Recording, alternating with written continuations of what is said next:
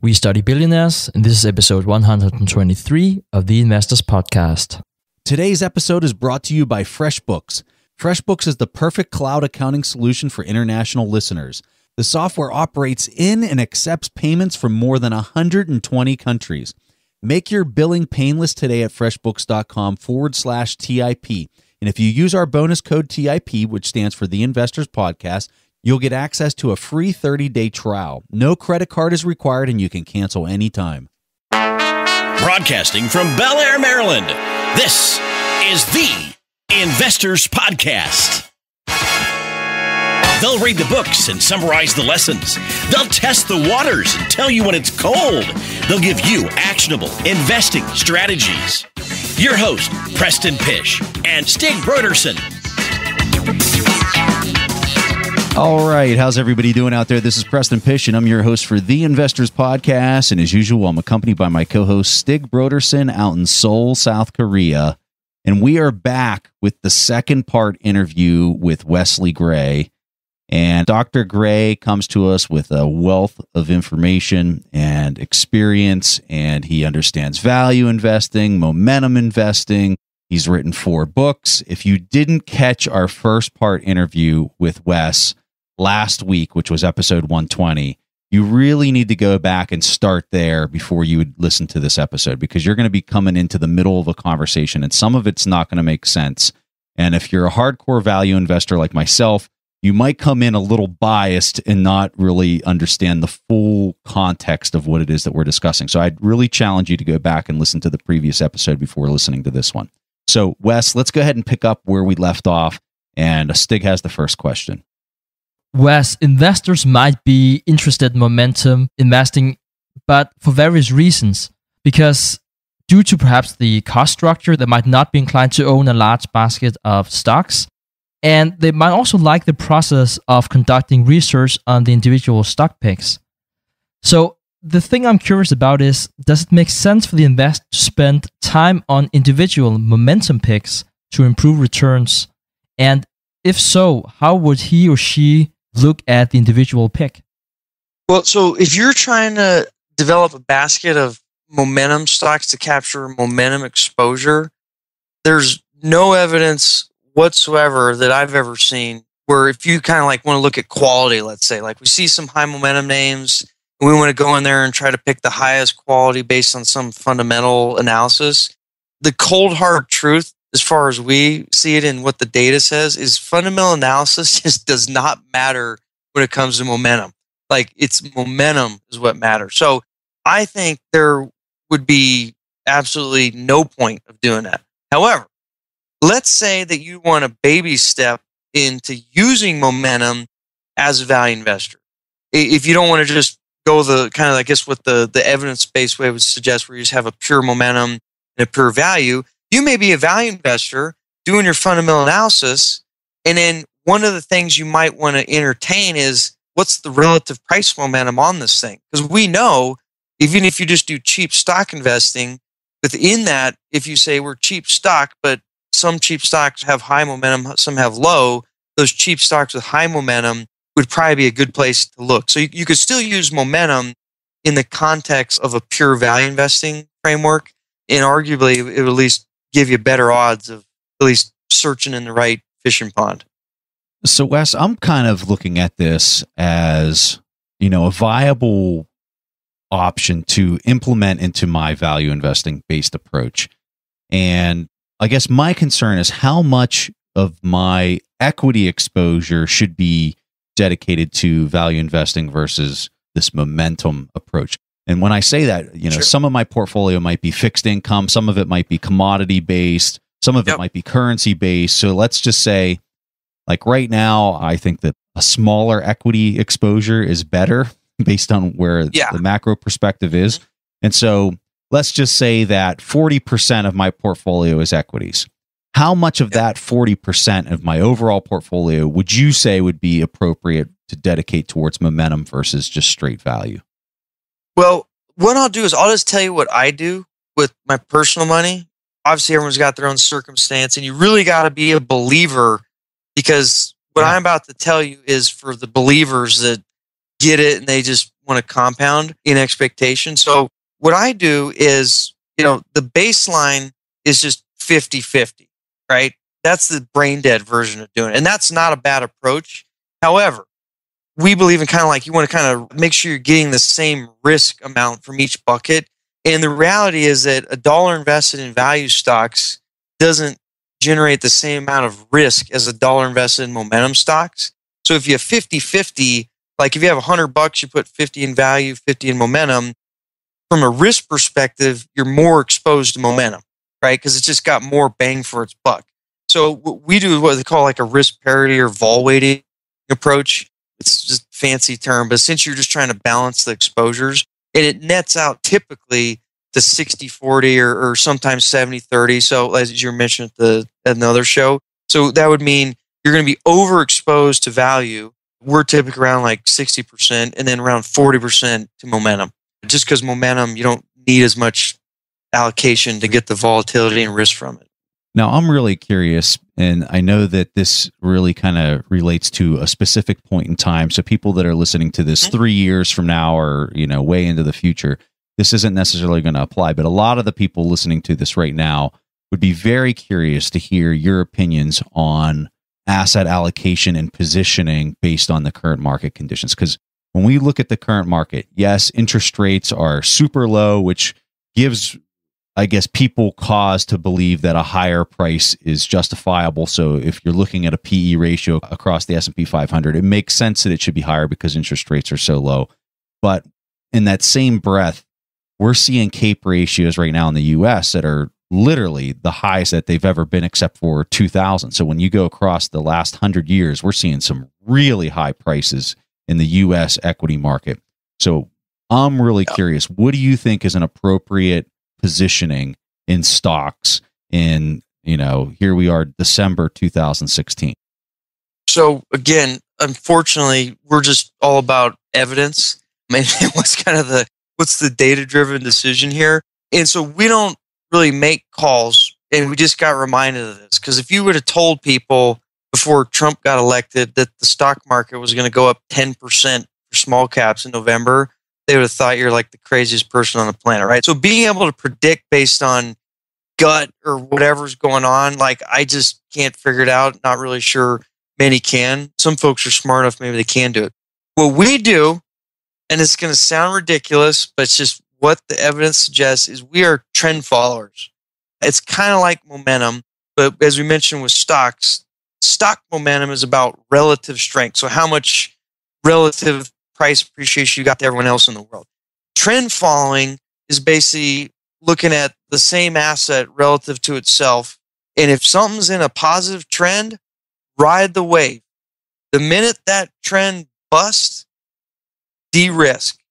And don't focus on valuations. Like we've looked at so many ways of trying to tactically allocate based on valuation metrics. And everyone knows the data. If you buy when the capes are crazy, the 10-year expected returns are horrific and the realized ones are.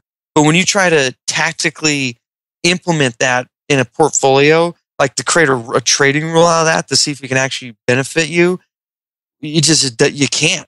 The only one that can is trend. So if the thing is trending, even if it's insane, just own it. The minute it stops trending, blow out. And that's really important in like high valuation markets where it's just, you got to follow the trend. Otherwise, you're going to be sitting on cash for 5 years and miss out on a 3x in equity markets. It's funny that you say that because this is exactly what we see Stanley Druckenmiller do. I mean, you talk about a guy who can compound better than anybody on the planet. This is exactly what he's doing. Trump came out. He was a huge bear for all of 2015. I mean, he owned, I don't know how much gold, 25, 30% of his portfolio was in gold going up to the election. The night that he found out that Trump had won, he sold his entire gold position and went long equities. And it was like, everyone's just like has their hands in the air, like, what in the world is this? Yeah. And that's exactly what you just described.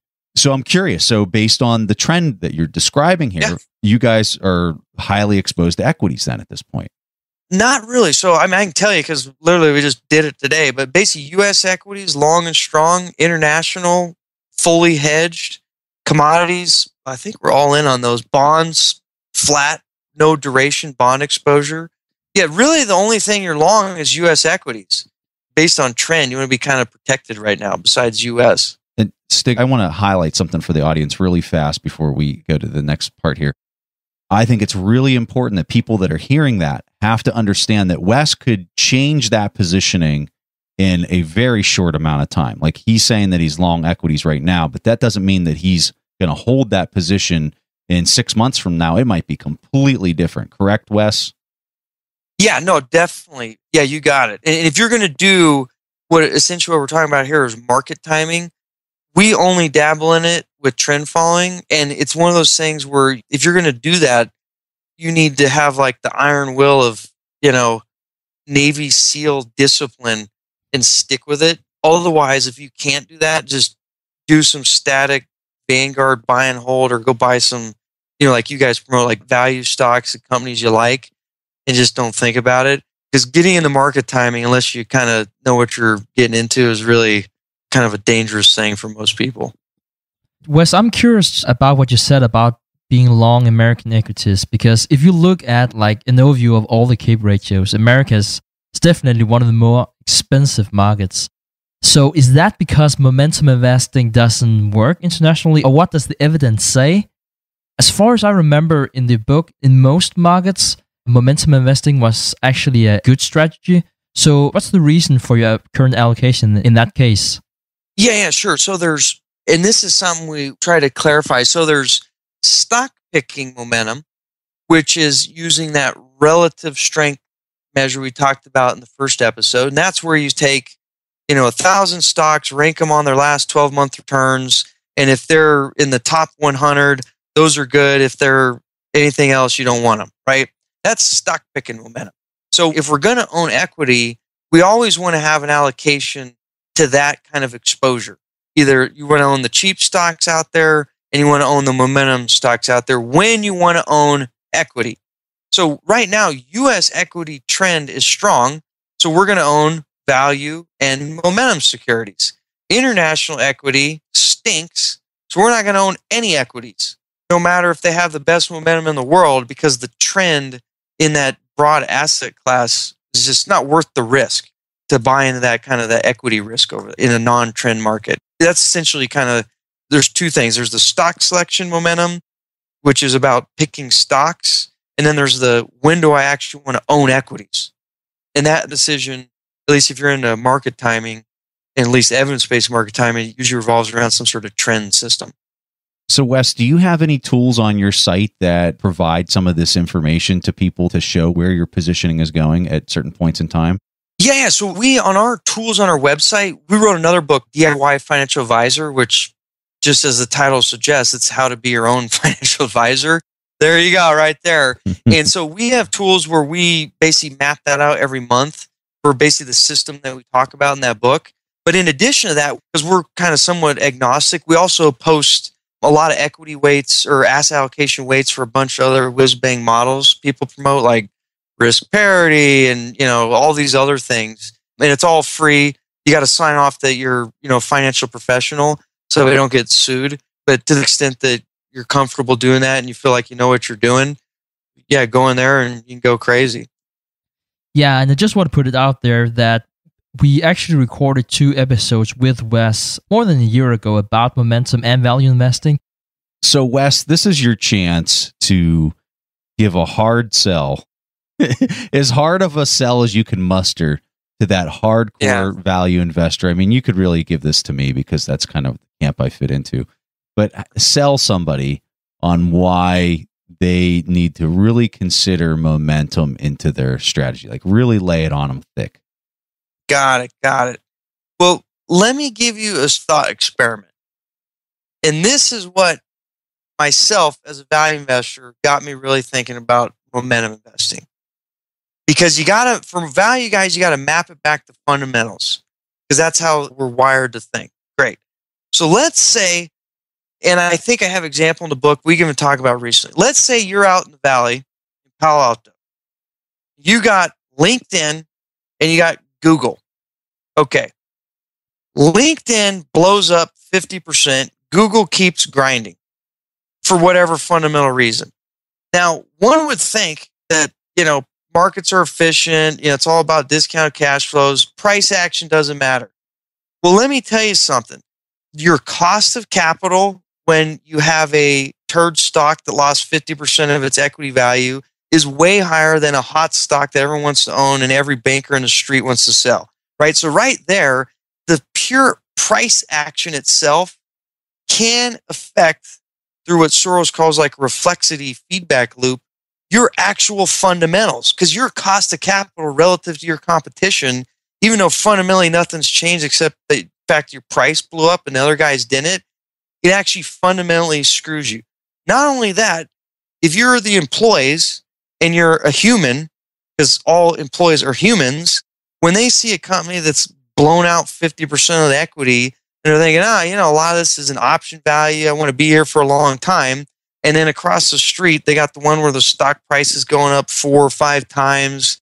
They got like donuts for free everywhere. They're going to be able to attract way better human capital. Because a lot of that human capital, they're not value investors. They're not, thinking like, well, why would I want to work at, the overpriced company that's burning money on stupid stuff? I want to go work at this boring one that just blew up and is like a total great value investment, because they want to work at this place.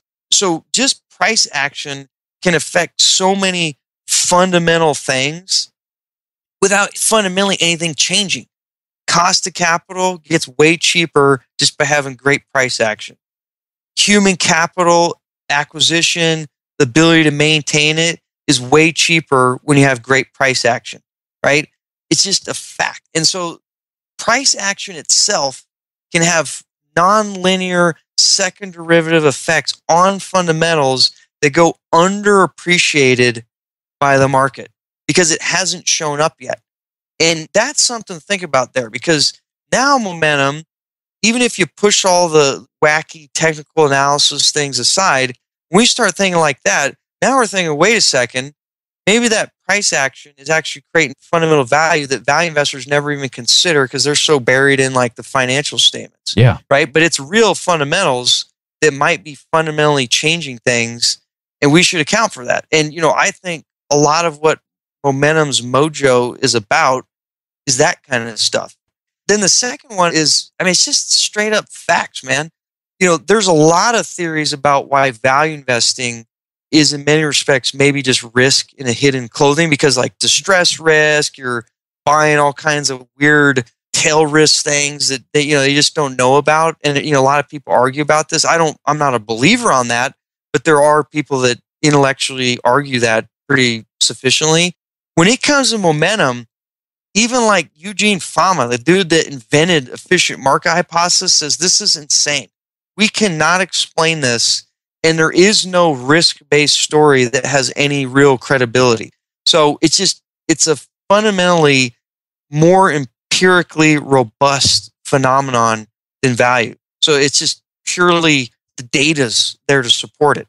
And that's all fine and dandy. Now, why does a value investor have most to gain from momentum?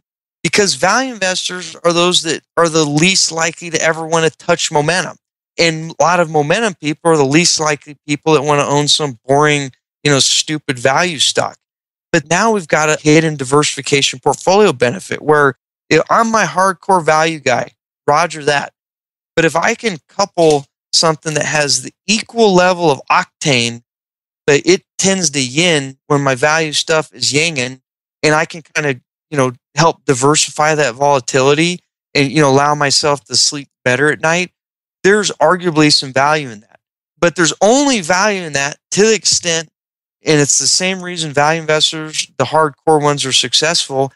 You got to believe, you got to understand, and you got to have iron will. I'm curious, Preston. Are you convinced? And I'm saying this as I'm smiling, and it's really not to be rude or anything like that, but it's really, really hard as a value investor to think to include something like momentum investing in your portfolio that is purely based on price action. It just feels wrong in a way. But I think that the argument that you're putting out there, Wes, I think they're really, really good. So I'm just thinking, Preston, let me just put it on you first. Were you convinced? To be honest with you, I am convinced a little bit here. The thing that it really gets at, though, is Wes's last point of this isn't something that you can just go out as an individual person and kind of do the analysis on by looking at a couple different companies that have a lot of price action on them, because you're going to have gaping holes in the analysis. I think you really have to have some type of program. You have to have some type of source of data that's consolidating the swath of companies across, call it the US market or wherever you're looking, and give you a good basket that you would then have to re-optimize. And this would require a lot of time. And for, a lot of people out there that maybe only have, call it 10K or 50K to invest, there's no way you're going to go about doing this approach because it's just too time intensive and resource intensive. But if you're a person with a high net worth, I think that this is something that is definitely worth considering if you have a very good execution of rebalancing a portfolio and looking across the entire index of stocks. And the other thing, to give a small pitch on momentum, even if you're just a hardcore value investor and implementing momentum in its purest form is not up to you and you don't want to go buy someone else's stuff or whatever, roger that, all good. It still might be useful as a value investor as kind of like another indicator. I'm buying my cheap stocks, but maybe at the margin, I give a little bit of extra benefit to those that have high momentum versus low momentum. Because we know from evidence-based standpoint, you're basically stacking the deck in your favor at the margin. And that's something that everyone could do with a lot less, brain damage than running a pure quant momentum strategy. All right, guys, hang in tight because we're going to take 1 minute to tell you about today's sponsor. I'd like to take this opportunity to tell you about one of our favorite tools that we use here at the Investors Podcast, and it's the cloud accounting software called FreshBooks.com. The software is like having your own accounting assistant, and it tells you if any of your clients have not paid on time. It also shows you if they've viewed their invoices, and it can even send clients automatic late payment notices. FreshBooks is built for small business owners, not for accountants. But if you have one, you can export all of your data into a single file and forward it with one simple click. Accounting doesn't get any easier than this. For a free 30-day trial, go to freshbooks.com/TIP. No credit card is required, and you can cancel anytime. Remember, when you see the section that says, "How did you hear about us?" make sure you use our coupon code TIP. All right, now back to the show. All right, so Wes, last week we had you answer a question from our audience, and we want to do the same thing again this week as long as you're up for it. Sure, of course. All right, so this question comes from Eileen Phillips, and let's go ahead and fire away here. Hi, Preston and Stig. My name is Eileen Phillips from Orange, California, and I'm a huge fan of all you young value investors. You're like my team. Thanks so much for your podcast. I really don't mind traffic. In fact, I'm often listening to you in the garage because I want to hear the end of your podcast. So I have two questions. First one, can you explain what shorting the S&P 500 does for a stock portfolio?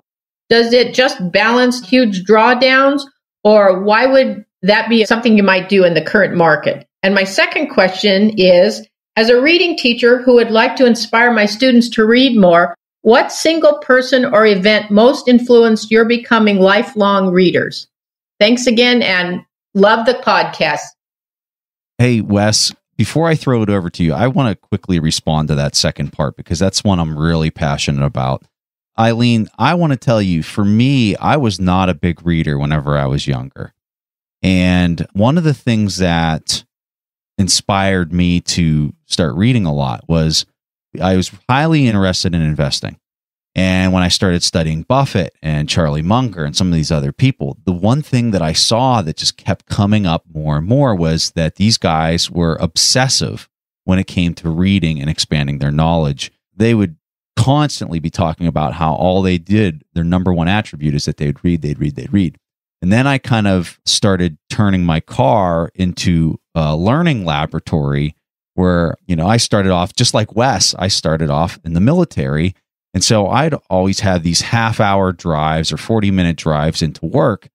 And there was just one day where I was like, you know what? I'm going to just stop listening to music.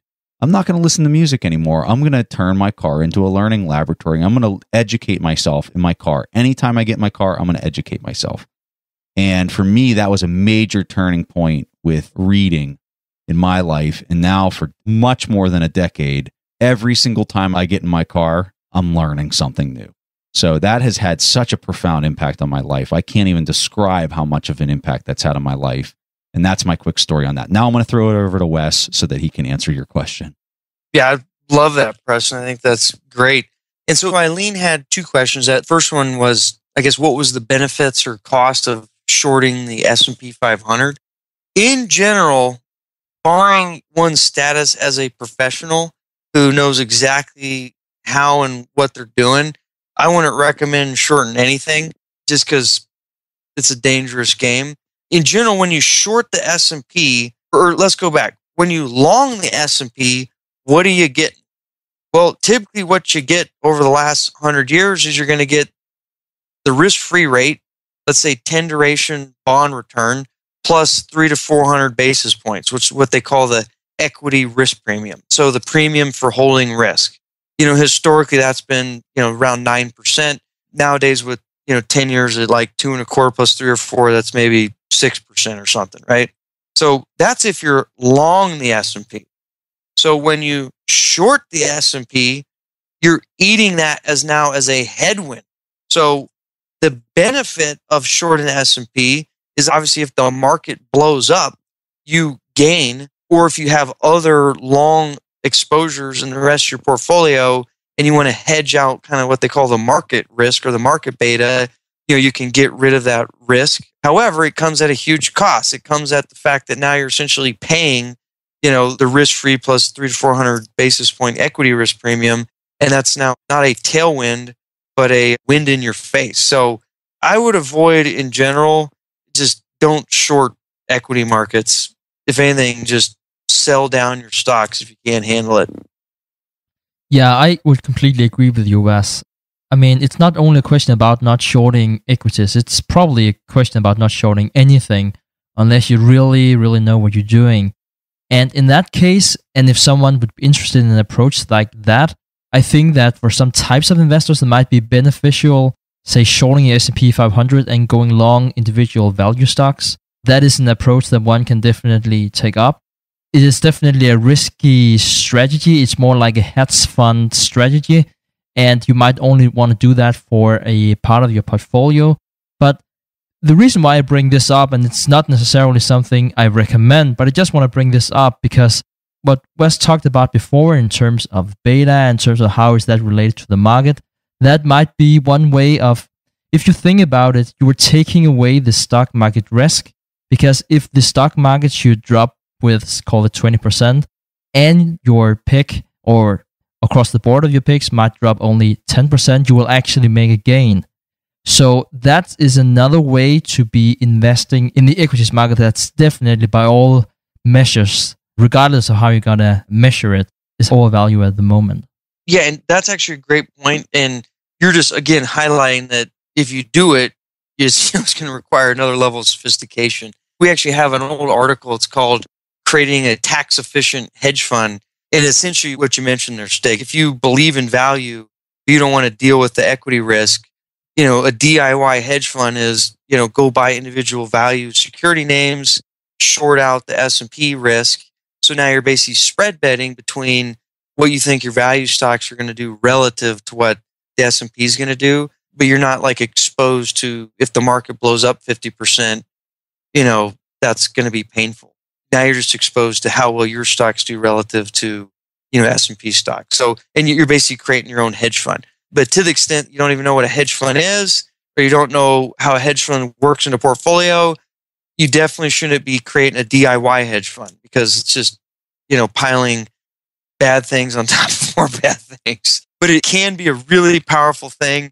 But in general, it's just, you probably want to avoid it unless you kind of know what you're doing, or you're willing to invest some time and education on it. And to the book question, well, I mean, heck, I think Preston did a really great job. And I think for me, like, I've always been a reader, just naturally, just always like to learn stuff. But going back to the military, I think it's really got beaten to my head there. I was a second lieutenant. You don't know anything.